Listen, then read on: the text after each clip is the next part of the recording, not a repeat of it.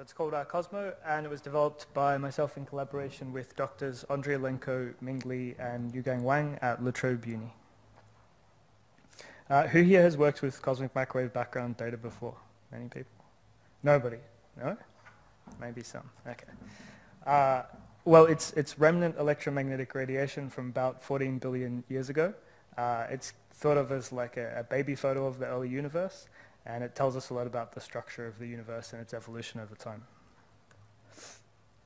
It was discovered in 1964 by a couple of Bell Labs physicists, and considered 10 years later, when they produced the first full sky map, considered to be the dawn of precision cosmology, mainly because it offered many finer constraints on lots of cosmological parameters. For example, the cosmological constant, which describes the global geometry of the universe, and also it provided evidence for the Big Bang Theory and, for example, Einstein's cosmological principle. Einstein's cosmological principle is that the universe is roughly the same no matter where you are in it or which direction you're looking in, at least on large distance scales. So, in other words, it's homogeneous and isotropic in some sense. Yeah, so there's ongoing investigations into especially finer scale anisotropies in the CMB, and we're getting data with increasing resolution, sort of exponentially increasing resolution, and this data is located on an Earth-centered sphere. The sphere is of radius about 46 billion light years. Even though the light is 14 billion years old, space has been increasing during that time, so it's 46 billion light year radius sphere. It can be thought of as a random field, and yeah, like I said before, maybe homogeneous and isotropic. A random field is like a scalar field, except the scalars are random variables. It's a function associating a random variable to points in space. Typically, this data is stored in flexible image transport system files, which is standard for astronomical data, and delivered using HEALPIX data structure. HEALPIX is the hierarchical equal area isolatitude pixelation of the sphere. It's a self-similar refinable mesh. So you start off with, basically that means you start off with 12 base pixels numbered, and then you can divide them up into smaller parts, and as you continue to refine like this, the pixels all have equal area. So that covers hierarchical and equal area, but also the pixel centers lie on isolatitude rings, a relatively small number of isolatitude rings, and which is useful if you're calculating spherical harmonics, because the Legendre functions just depend on latitude. So you don't have to evaluate them, and they're quite slow. You don't have to evaluate as many. Current generation of maps are composed of about 12 million pixels or 50 million pixels, depending on the resolution. And the pixels contain temperature data, polarization data, and other stuff. So just a quick demonstration of something rcosmo can do. We can visualize HEALPIX pixel boundaries. So it was used to produce those plots from the last slide.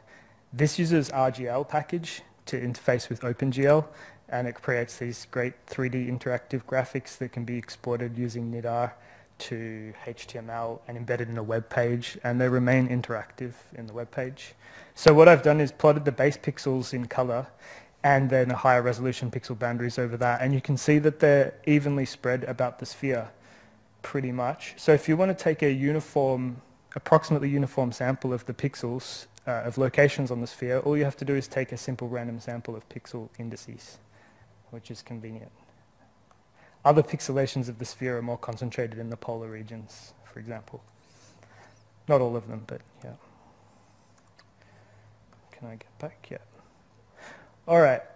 The current generation of maps are produced by the European Space Agency, hosted by Caltech and NASA at this link. You can find that link and other links at the rcosmo GitHub. There's various foreground separation methods which remove interference from the Milky Way galaxy and stuff, and they're just listed here. Existing software is in C and C++ and these other languages listed here. Particularly the Python one is pretty good, and the documentation is really good. I found the documentation for the C and C++ software to be pretty impenetrable.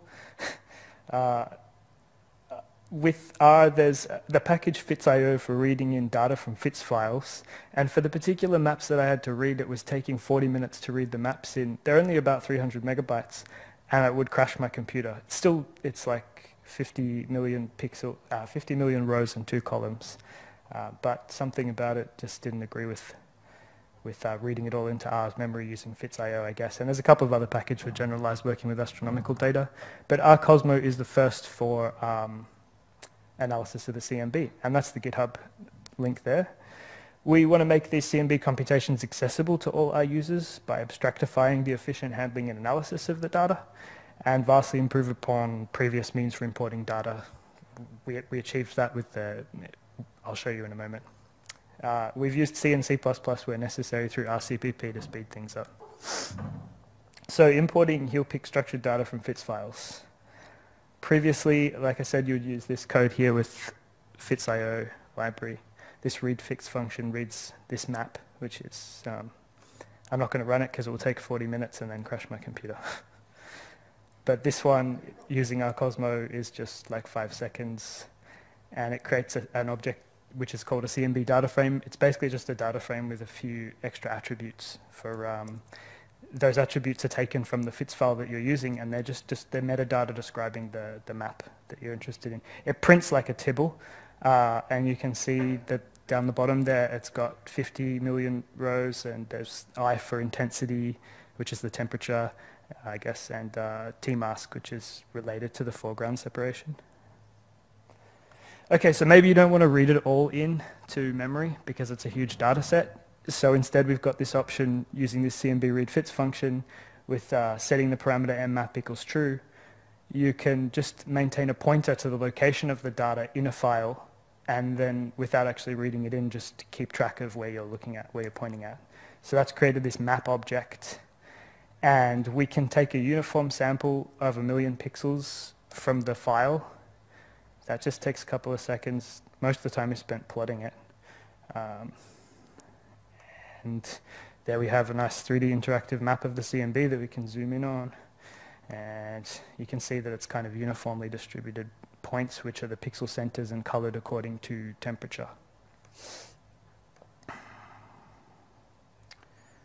We can add coordinates to this quite easily. If I do that, it's just going to add spherical coordinates, and then you get the theta and phi columns. We can change to Cartesian coordinates easily, and now we're going to get x, y, and z in place of theta and phi. Okay, going back to my slides. So we've just seen converting between ordering schemes and coordinate schemes, not ordering schemes. Ordering schemes are a feature of heel-picks. You can have various ordering schemes, but I'm not going to get into that. Also, subsetting and combining data. So you might not want to read, you might want to say, okay, I don't want to just take a uniform sample, I want to read in some other interesting area from the file. So this code here is going to read in a spherical annular area here, and this non-convex star-shaped polygon, and then plot it against a low-resolution background. So I'm just really impressed by how quick it is, and part of how quick it is because the mmap package that we rely on is really fast. Okay, where was I? Back to the slides. Once you've got your data in R, you want to do some statistical analysis and maybe some geometrical stuff. So we've got lots of functions for that and aim to add lots more. That was originally the goal, to provide statistical analysis functions. It turned out to be a huge task just dealing with everything up to that point. The statistical methods we have so far are especially empirical covariance function estimation and a couple of other things. So I'll demonstrate empirical covariance function estimation. First, we're going to take a sample of 100,000 points from the memory mapped file, then pass it to this function covCMB, which has maximum distance set to 0.03. So that would be the distance on a unit sphere, and because this sphere is about 46 billion light years in radius, it translates to around 1 billion light years distance. So you don't really need anything more than that for covariance. So we're looking at covariance between random variables separated in space, and that's going to go down as distance increases. And the number of bins here is set to 100. So it can take a while because it's calculating the covariance between each pair of random variables, and there's 100,000 of those. Usually not this long though. This is what I was terrified about. Oh, here we go, great. Okay. So there's the empirical correlation. If you divide by the variance, we can have a look at the object that it produces. You can see distance and covariance. It treats it like an isotropic random field, and then places data points into spherical annular bins and works a lot like a histogram. So those distances are the distances to the center of the bins in something like a histogram on the sphere. The first one has a lot more points here, 100,000, and that's because it's variance, and the other ones all have roughly the same amount of points because we've made sure that they have equal area. Okay, yeah. rcosmo currently has about 60 functions, and we've got many unit tests implemented. So for continuing development, if we break something, then hopefully this uses the test.that package. So in RStudio, if you're using test.that, you can just Control-Shift-T and then implement all your unit tests, which some people have probably heard of. So it's just going to run all those tests. 350 probably isn't a huge number, but it's a start. And yeah, please look at the GitHub. The link is on the handouts as well, and there is a vignette with a good tutorial there. And you could look at the code there and give feedback too. That would be great. Or if you feel like working on it, that would be great too. Where to next? We want to wrap functions from the C and C++ HealPix libraries. Like I said, I found the documentation there to be really hard to read. I think that's standard for C++ documentation, maybe. And we want to improve our documentation and get on CRAN and add more stats methods like anisotropic imperial covariance estimation. Special thanks to Hadley Wickham's books on advanced R&R packages. They really helped along the way. And these great packages, mmap for memory mapping that I mentioned, RCPP, RGL for OpenGL integration, and DevTools also by Hadley Wickham for that includes test.that and various other developer tools. Yep, that's it. Thanks.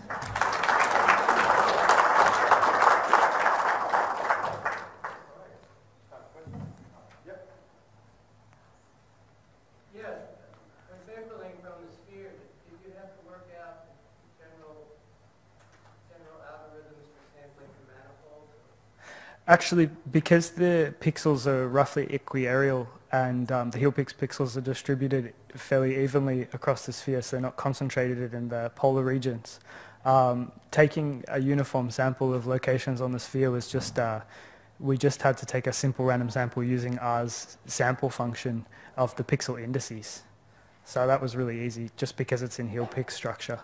So there's a couple of advantages to the HealPix structure like that.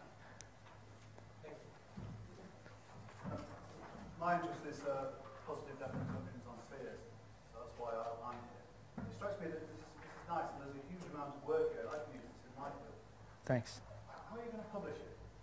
What journal will be interested? Yeah, we're looking at the R journal. We're looking at a couple of journals, not 100%. The R journal and yeah, I'm not 100% sure. I suppose you do have one of the things I've had difficulty with similar projects that are not data-based, that are not analysis of data, yeah, is that it's not statistics, and so neither our journal nor JSS were interested in. Okay. But on reflection, you do have data analysis in it, so it is statistics. Yeah, okay. Yeah. Maybe we'll add some more statistics and then publish. Yeah. You've got to be careful with your parallelogram and its positive definite. Okay. It's not positive definite, you've got a problem. Yeah, okay. Yeah. Thanks. Do you have any other questions? Okay. Thanks.